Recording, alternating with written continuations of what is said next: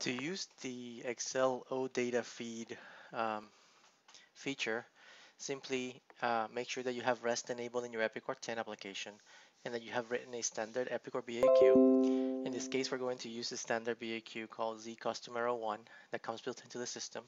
All it does is provide a list of all the customers in the system. To pull that data into Excel, simply open a blank workbook, go to Data, and go from Sources, OData Feed. Okay. In here, you're going to paste a link to your REST URL for that particular BAQ, and you're going to pass in your Epicor username and password. Hitting next will make a query to that particular source and get back a table of the contents of the BAQ. You can then pull that in directly into Excel as a pivot table.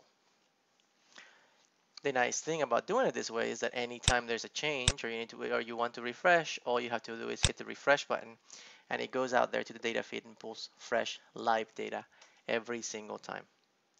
The only downside to this is that you have to have REST enabled, but your IT department should be able to help you with that. Um, and once that is set up, it's as easy as this.